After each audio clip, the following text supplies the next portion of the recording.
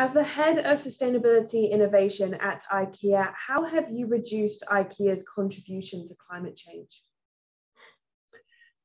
Yeah, I think in quite a few ways. To start with, I was a part of the creating the first People and Planet Positive strategy for IKEA 2011, where climate change was a central part and where we sort of set the foundation for the actions to come for the coming decade and until now. Meaning that we wanted to be climate positive by 2030 in IKEA. I've also led and developed a new business that we launched, IKEA Clean Energy Services, where we sell solar panels and heat pumps, renewable electricity, EV charging stations, and so on. And it's now live in 14 countries across the world. I've been very active in the IKEA investment scheme, where we invest in wind, solar, and forest. So today, IKEA owns 575 wind turbines in 17 countries. It's around 2.3 gigawatt of installation. And we also, and that equals to around 1.2 million households in Europe and their consumption. And also we own 255,000 hectares of sort of well-managed forest. I also led the work on the plant-based proteins work in IKEA. So where we sort of replace red meat with plant-based proteins to take down the climate impact of the food agenda. And also the circular work in IKEA, I led that with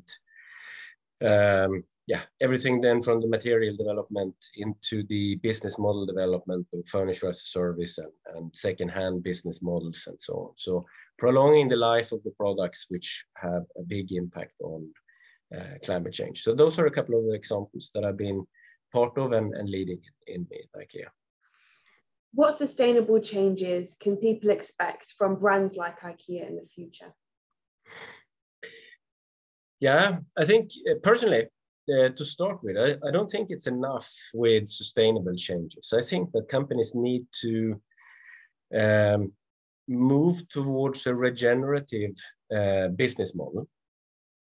But that said, if you take the companies that have understood this and realize that sustainable business is good business and sort of have started and laid out the direction for the future, they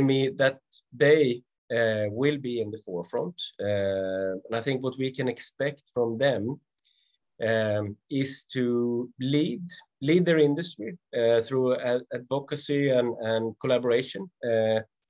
Not only their own company then, but also the industry they're in towards a sustainable transformation and sustainable economy. But also to develop products that are sustainable, either in the material choices or product that actively helps the consumer or customer to become more sustainable.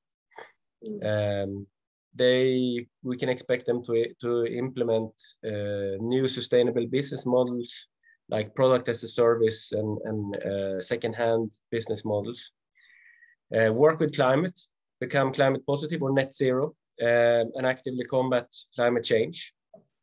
I also think they need to be an inclusive business. I mean, the world is polarizing more and more.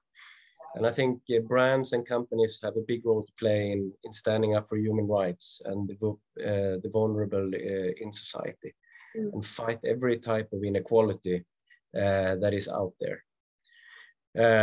And of course, lastly but not least, I think they need also to be very active in the startup market and new technologies with innovation and agility, because that's how it will happen. That's how you sort of transform your business and industry in the best way. How can businesses communicate their sustainability standards throughout their supply chain? Yeah,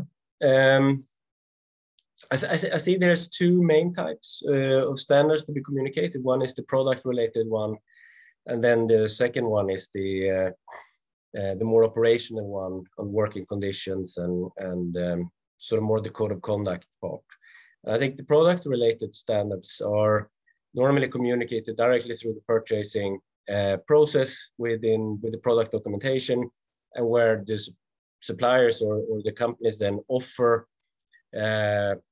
prices, including the sustainable materials into the products. So it's quite a straightforward process. When it comes to the code of conduct, it's also communicated in the same process, but I think it's a bit more complex work, because it also sort of contains a lot of cultural and societal dimensions into it. And if you want to be successful in building a sustainable supply chain, I think you need to really engage with your supply chain, with your suppliers, engage into dialogues, proof points, understanding the business benefits, understanding the reason behind and the why the code of conduct is important. Just handing it over, signing an agreement doesn't really help that lot. This is a collaborative approach and effort that every company needs to do if they want to work with their supply chain and make it sustainable long term.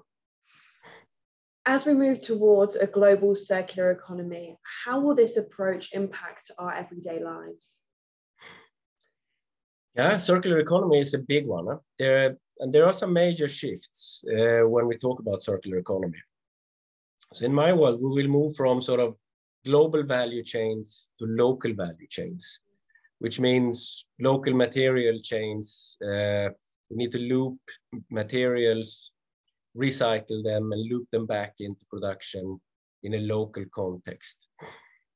See waste as a resource, set up the local productions with new technology to reach a good cost, but also high sustainability degree of the products there.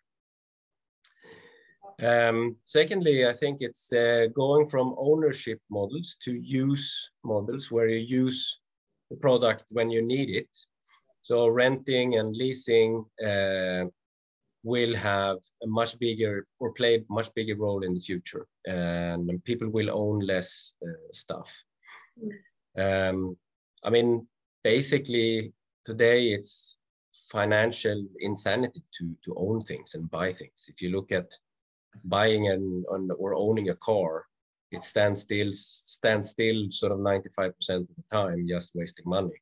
So if you can use it when you need it and pay for that, I think both financially and sustainably, that would be a better solution. The challenge here is to get that models to work for low value products. But that will happen. That will happen. And the third one is we need to go from extraction to regenerative models. So today, most of the material we use, we extract from Earth, and we cause, I would say, significant damage to nature and to the planet for a long time going forward. And we need to, as companies, move more towards the regenerative models, where we put back more than what we take from society, but also from the planet. I think those are the three major shifts I can see, and each one of them will mean slightly different impacts in our everyday lives. But there will for sure be differences, but I don't think they have to be very big. What message do you have for businesses that are not already making sustainable changes? Well, I think I only have one message, and that is sort of wake up. I mean, the two major drivers of future business is, in my mind, the digital transformation that we're in the middle of, and the sustainable transformation. The first one, the digital one, is driven by technology, and the second, the sustainable transformation, is driven by customers and consumers. So if you think that you can survive without meeting your customers' demand, then please, yes, continue as what you're doing today. But if you think that you need to meet your customers' demand, then you better start transforming your company into a more sustainable one. So it's a survival issue. If you're not there, you will not be there for in the next 10 years. Is there a one-size-fits-all approach to sustainability, or should businesses consider their specific sector before adopting sustainability strategies?